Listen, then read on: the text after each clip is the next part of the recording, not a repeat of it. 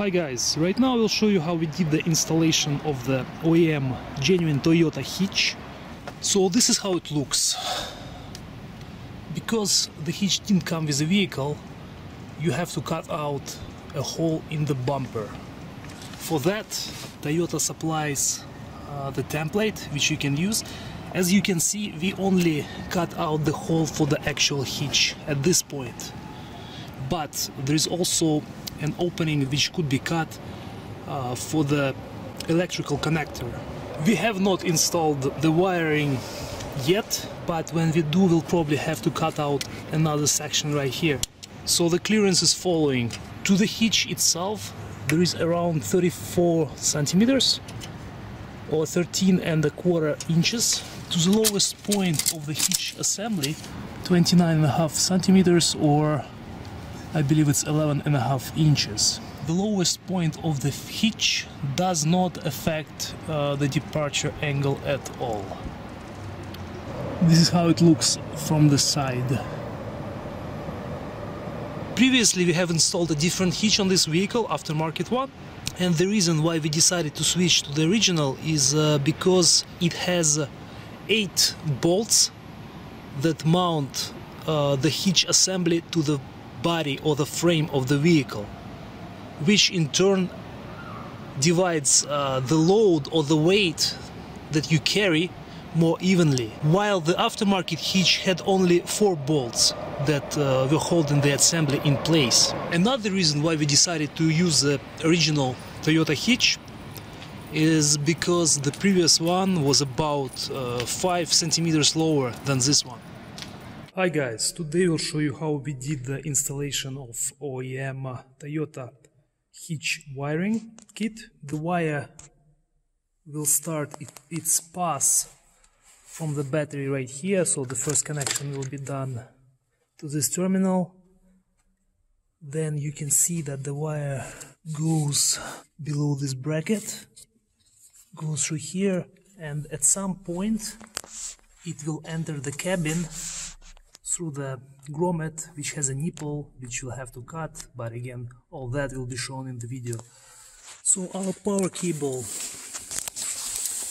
will exit somewhere in this area through the firewall, and I must say that this part of the installation is the easiest, because after this there'll be a number of things that will have to be disassembled.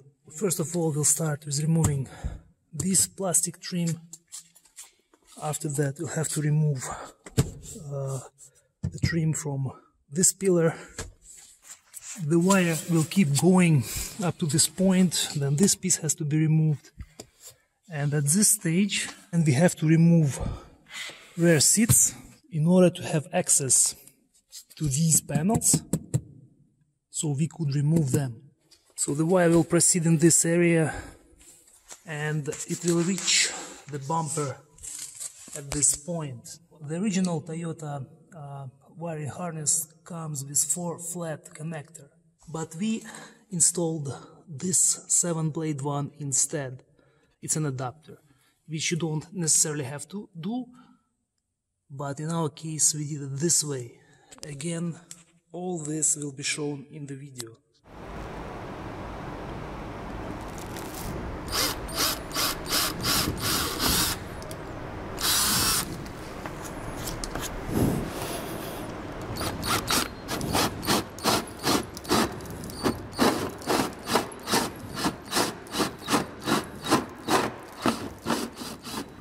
So as you see, I managed to drill this hole between this pin and that pin, so it makes the whole bumper to be more safe. So what I did, I cut these 2 notches to fit this key inside properly. Okay, now it's time to drill the holes.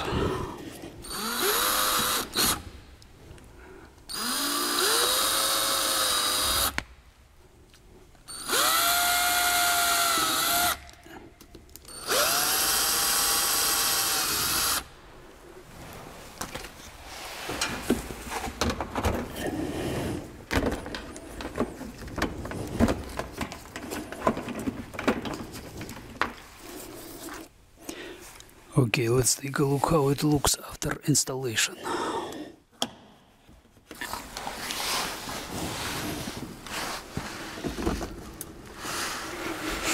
So as you see, I managed to avoid removing this clip and that clip. So I put extra screw on the bumper plastic. It will hold everything much better. So this is harness from Hitch, and this is harness from 7-blade adapter. I will connect them and I will zip tie all electrical connection. We have installed this Redarc electric trail brake controller.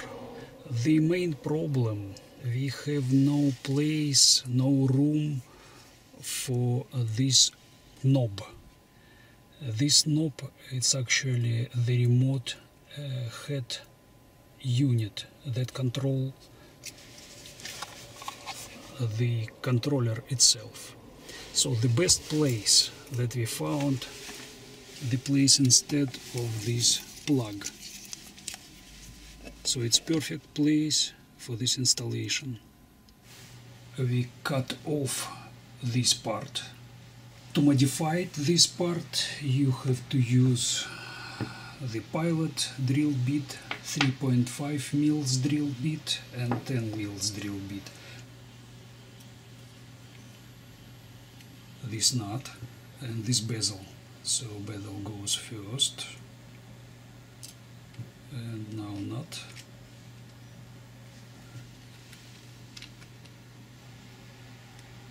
Like that.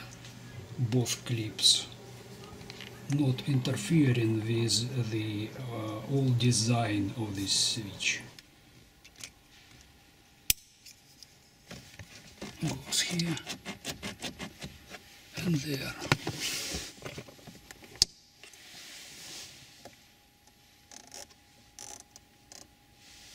The best place for installation of this main unit is here.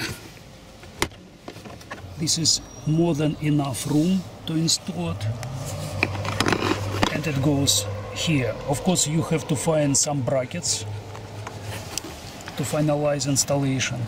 So connection for electric brake controller starts from the battery, then goes down through the firewall to the cabin and will spread to the left and to the right side. To the left side it will be installation for light converter, and through the right side will be installation for the 7-blade and 4-pin electric connectors at the back of the car. So here we have our connection to the reverse light. You can see the blue wire right there. Then it proceeds and goes to here. At this point we have another connection to the stop light right there. From then on we proceed through this hose under the roof liner. It goes to this point where we have all these wires going first to this place, and later it reaches the 7-blade adapter. And the rest of the wires go inside the cabin where they will later connect it to the controller. We have a couple of crossbars that come in the set. We also have aluminum brackets on each side of the crossbar, and on top we'll have the plastic cover. Each crossbar is shaped like a wing. This way there won't be much noise, and it won't affect gas mileage as much. Also, as you can see, they're different in size. The larger, the longer crossbar will go to the front of the vehicle and the short one will go to the back. The plastic cover is being removed very easy. You just have to use this kind of tool or something else, and it just pries open. And here you can see this is where we'll be using our bolt.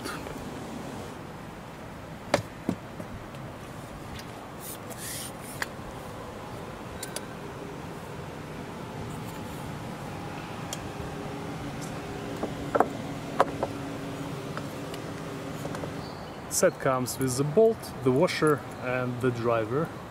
The bolt should be securely tightened, but still do not apply crazy amount of force not to break the bolt. And also a good recommendation is to check about every 1,000 kilometers. Just check if the crossbar is secure. And don't forget to tighten all these bolts.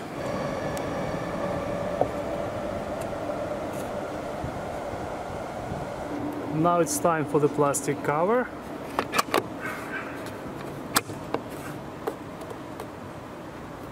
Insert the locking mechanism. Once it's fully inserted, turn it clockwise. And the rubber plug.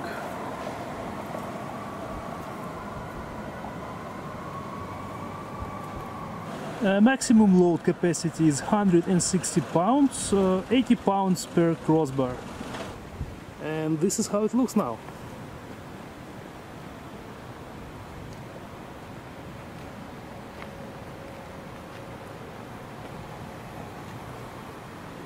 If you guys like this product, I will leave the link in the description. Hi guys, today we're going to show you a new shelf from Catering Home. As you can see, it gets installed in the middle of the rear space, and as you can see, it allows us to split our luggage or whatever you're carrying, your bags, and secure them on the top shelf. We are using this band here, which allows us to secure our luggage, for example, and due to the fact that it has all these openings, as you can see, it's pretty flexible and you can manage a lot of stuff here.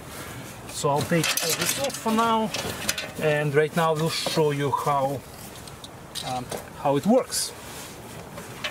So first of all, we have these mounting brackets, one on this side and the other one on this side. Both get secured using the double-sided tape. You may think that it won't hold, but let me show you something. As you can see, it holds very well and it's not going anywhere. We used this adhesion promoter which came in the set, and this allows to create much stronger bond between the plastic and the tape. The set comes with a couple of beams, one right here and one right here. This will ensure the structural stability of the shelf. We use a number of bolts. There are a few on the top, I believe 3 on that side and 3 on this side. And as you can see, we have a number of them underneath as well. Again, all of them hold the whole thing in place. And by the way, you can also use these openings in the shelf to hang some stuff underneath as well. I'll show you guys that you can easily fold the seats as well when you have this shelf. The only thing you have to be aware is that it's fixed, it's pretty much stationary at this point. You cannot quickly remove it. The only way to do it is to unscrew these bolts, and then you'll be able to take it, the whole piece out. If you want to use the cargo cover, which gets installed right here, well, if you want to use both this shelf and cargo cover, it's actually not possible because the shelf doesn't allow the cargo cover to be installed in this case. So yes, if you decide to get this one, the cargo cover won't be used. Right now I will show you another way how to install this shelf. It actually can go vertically, and this is how it's going to look like in the vertical position.